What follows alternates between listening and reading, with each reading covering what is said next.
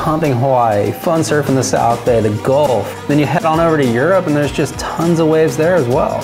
For a storm to stay intact and travel that far and present that surf to all those different areas is really special to watch.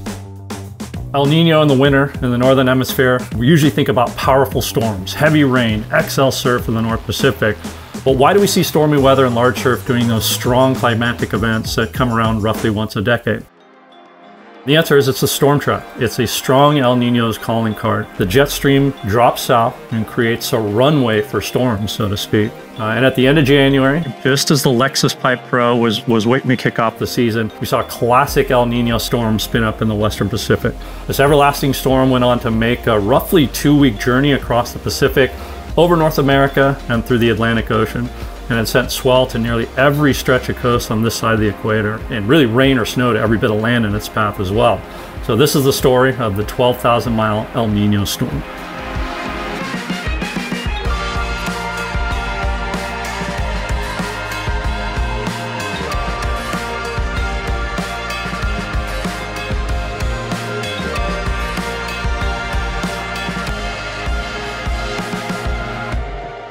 Yeah, this storm really first popped on our radar as it was pushing off of Japan. It actually dropped quite a bit of snow in northern Japan. A little tidbit that we hear often is snow in Japan sets up quality surf for pipe a few days later, and that's exactly what we saw. We saw this storm push off over the North Pacific, set up a really nice fetch aimed at Hawaii. So it's something that we were monitoring for a quality start to the Lexus Pipe Pro.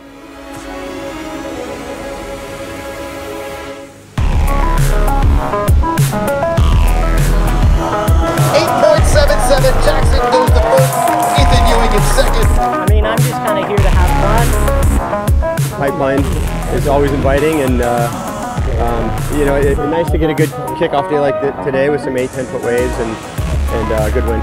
I get this thing when I paddle out here. I just get so excited when the waves are good. I just like want the very best wave.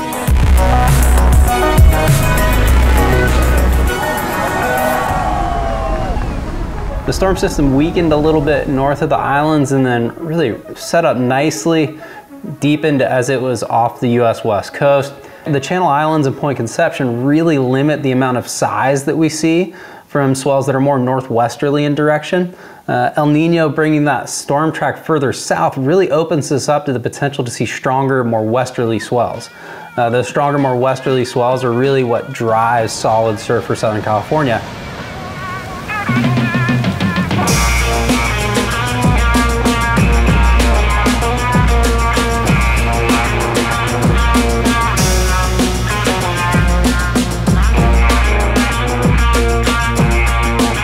Yeah, one of the things that really sets up a lot of times quality surf in the South Bay is when the storm system arrives at the same time as the swell. So you're also going to have southerly wind swell in the mix, there's going to be westerly swell, it's going to be a pretty jumbled swell overall. It's going to help really break up shape for a place that's really more known for closeouts than quality peaks.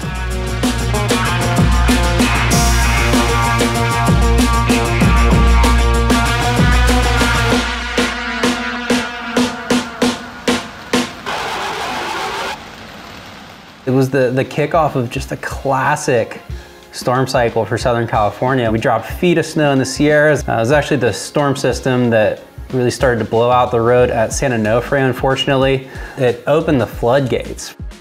Generally, during El Nino, we'll see that the storm track shift further south into California. That's just what we saw as this storm moved through. And now what that also does is it helps the storm system kind of pass below the Rockies instead of get shredded by them. It's continuing to tap moisture from the Pacific as it makes its way into the Gulf of Mexico. And then as it reemerges, it's still quintessentially the same storm system. So we had an El Nino influenced southern stream storm. When the storm first showed up, it moved through Texas and into the northern Gulf. On its way through, sent some surf to the Panhandle region of North Florida. Then the low shifted to the Atlantic, sending surf down to the South Florida region and really to much of the Florida coast as well. Anytime we see a low move across the state and park, what I like to call kind of the slot zone, we get a little excited. So we definitely had this on our radar.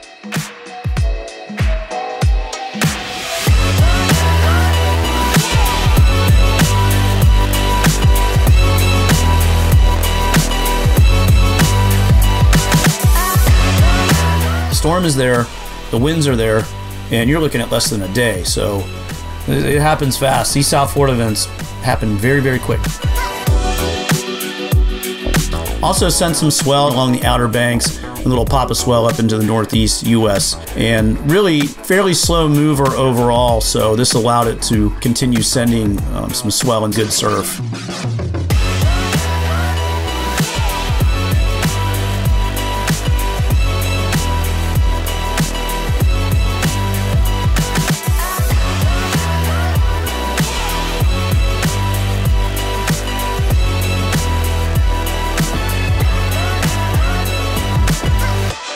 Now, the storm wasn't done. It moved away from us out to the east-northeast, reinvigorated, reached hurricane force strength in the Caribbean swell window, and brought a front deep into the Caribbean region. That's very much an El Nino signature. I mean, widespread, well overhead surf, up to 2 times plus overhead when it peaked.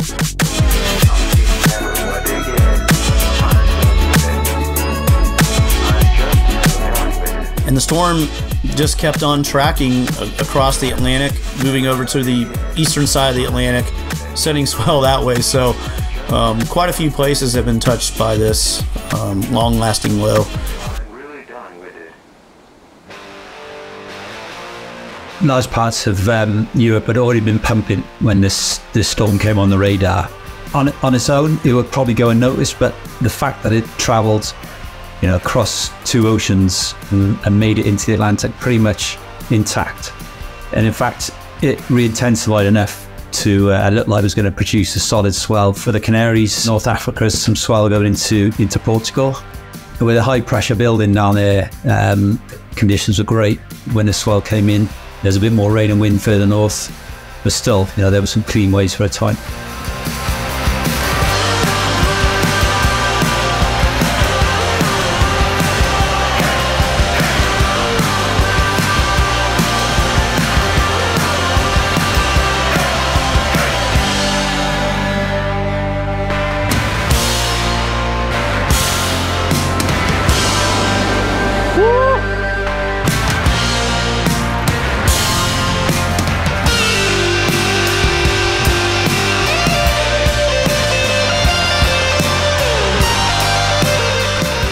It's very rare to see all the elements of an El Nino encapsulated in one storm.